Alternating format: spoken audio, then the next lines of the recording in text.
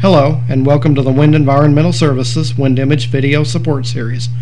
In this tutorial, I'll take you through the process of installing and registering Wind Image Transfer. Before we start the installation process, we need to make sure that our Trimble handheld device that we want to install transfer on is hooked up to the computer and ActiveSync is running. Now, either double-click the installer if you downloaded it, or simply insert the Wind Image Transfer CD, as I have, to let the installer begin. Now that we're ready, let's click on Install Wind Image Transfer.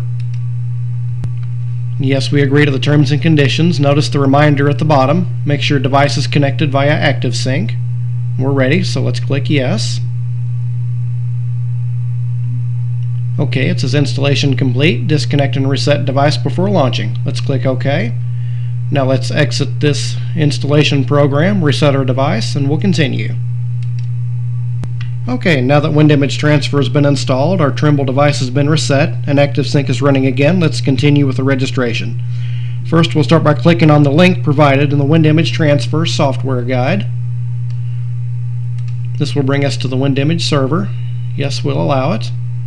Here, let's create a simple login name. Of course, you'll want to create a login and password for your account, and you want to keep this information handy in case you ever need to log back in to re-download your registration file or whatever. Let's create a simple login account and a password. Click on Next. Next, we'll enter our CD key that we received with the software. Let's click on Next again. Now let's fill out some basic registration information. Now that our registration information is put in there, let's click Next. Notice our CD key is automatically inserted, and we click Place Order.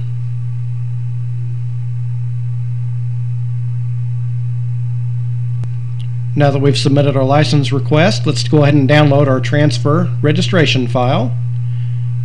Save it. And to make it easy to find, I'm simply going to save it to the desktop. Click Save.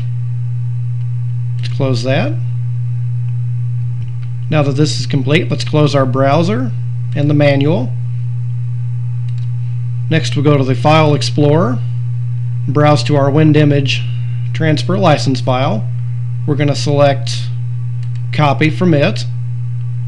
Next, we're going to go to our mobile device under My Computer. Let's go into its program files, Wind Image Transfer, and we're going to paste our license file there. After we disconnect and reset the device, Wind Image Transfer will now run in the registered mode. Make sure to keep a copy of this license file in a safe place in case you ever need to reinstall the software on this device. This concludes our Wind Image Transfer installation and registration video. Thank you for watching, and if you have any questions, please email us at support@windenvironmental.com. Have a good day.